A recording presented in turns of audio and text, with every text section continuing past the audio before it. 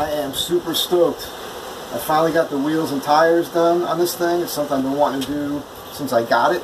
I live in a building that was built in 1926 with a very narrow driveway, and the 17-inch Method Racing off-road wheels that were on it had an offset that made the van too wide. So every time I went down my driveway, I had to roll up onto a curb and ride a curb all the way down the driveway. It wasn't good for the van. It wasn't good for the tires. It wasn't good for the rims.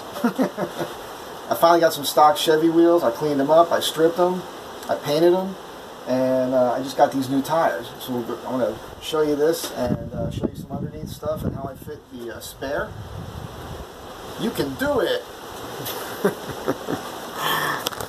It's a 2004 all-wheel drive Astro van. Sorry about the wind noise. We've been getting this crazy wind in LA.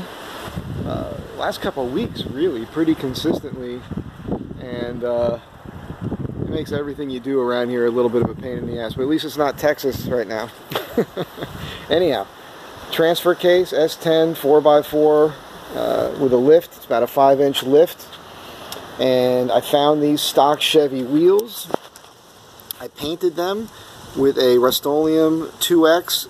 And you know, look, I was in the Marine Corps, and this is just military tech here, right? So real easy to touch up. These wheels are going to take some abuse. Those lug nuts, which I will touch up, were on my Method wheels. I like that look. Should have a center cap, but what I want to do is I want to figure out a way to do a little tiny cone cap here for these wheels. Like maybe even something I can just Gorilla Glue in place or something. I've got a machinist pal. If we did something with a flange, I could tap in and drill 3 holes or 4 holes and screw it to the rim, and that would look real tough. Maybe I'll do something like that. It's I went with this Wildpeak, the Falcon tire. It's an all-terrain light truck tire, so it's got like a 10-ply sidewall. It's got a great snow rating, and I heard real good things about them. I was going to go with the Cooper. I actually put a 255 on it, and it was way too small. It was the same size as the tires that were on it. And then, well, look, I do have some rubbing already from going down my driveway, so I do have to be careful. And it was too small, like I said. So these are 245/75, and the wheel's about a 30-inch wheel when it sits on the truck with the weight. It's about a 29.5. So with this lift, it works out perfect. And I was able to get a full-size spare up under here, and I'll tell you, with a 245 width, that's about the widest tire you want to maybe try to squeeze under here. You can see it in relation to the trailer hitch, so anything wider I think you'd have a problem. And I mean, 30-inch diameter is pretty much about your max as well. So perfect size tire if you want to run a full-size tire as a spare. You know, it looks close to this pipe. I don't think that's going to be a problem. People are already talking about it. I may make a heat shield for that pipe just for fun. Something that's actually mounted to the tailpipe itself. Be kind of a neat thing to play with. Still have to do the springs.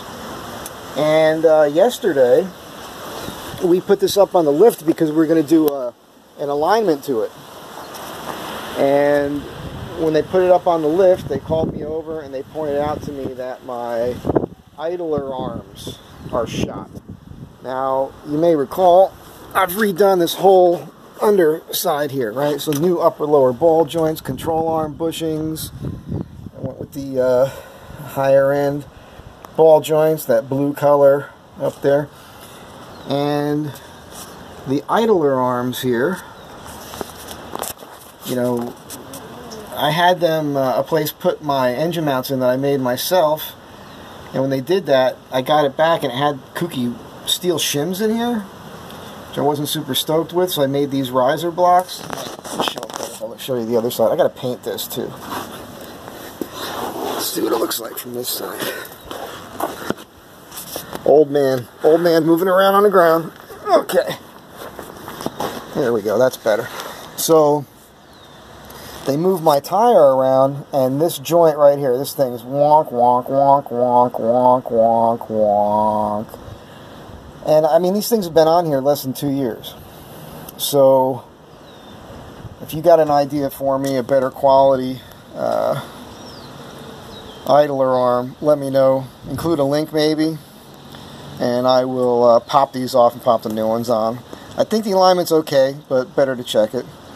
So anyhow, just want to show off those. These are the old wheels. I have these listed. Actually, I did this on Craigslist for kind of, some people think, a ridiculous price, because I know somebody's going to try to talk me down, and the reality is I'd like to get like 800 bucks out of it. I listed it for like 12. Because these method wheels are pretty pricey, and there's a lot of life left in these tires, even though the sidewalls are worn a little bit. There's probably 20,000 miles on these tires, but I think they have a 60,000 mile rating. It's a decent quality Hinook all-terrain tire.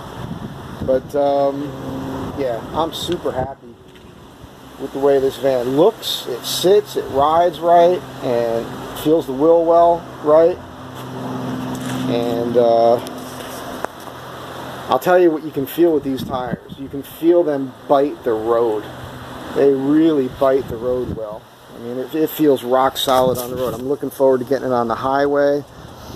You know, you think that it would change the speedometer, like it would read the wrong speed, but I had the maps running on the phone yesterday on the way back, and opened it up a little bit, and I noticed that the speedometer and the maps reading was the same.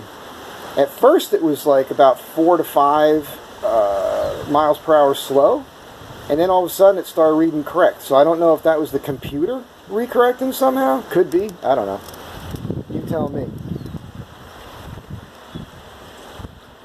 They look real good on there. I'm going to hit that center with a wire brush on the drill and paint it black temporarily, because I think that'll look kind of tough.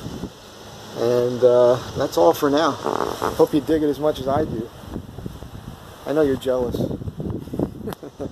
Hey, have a good day and be cool with each other.